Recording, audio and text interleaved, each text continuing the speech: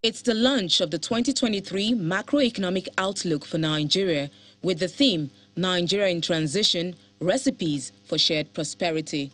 This support may not necessarily be direct investment. Like other economic think tanks, such as the World Bank, the NESG expects the economy to grow by about 2.98% in 2023 amid the election year.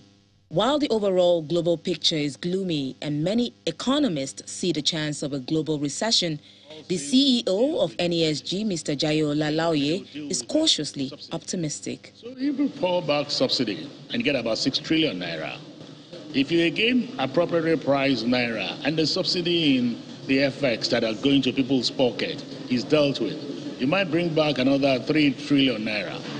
If you then deal with things around leakages in terms of taxes, our assumption is that any government that will come in will take charge, will work. And they've talked about what to do about security. So if they walk the talk, at best we'll probably do about 2.9. That's our very optimistic assumptions, which is not what we should be doing as a nation, knowing the fact that our population is growing far beyond that. So we're not having real growth. But it's better than going negative.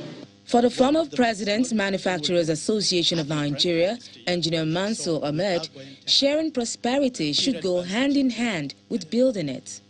I feel a sense that we're creating, or what is it, expanding the prosperity above sharing the prosperity. I think the two must go together.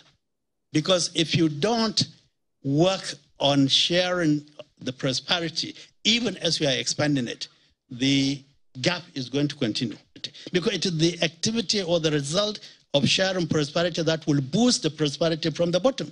While some sectors, such as trade and telecommunications, are expected to boost growth, the NESG believes the government needs to prioritize its policy focus to drive the country's growth engine.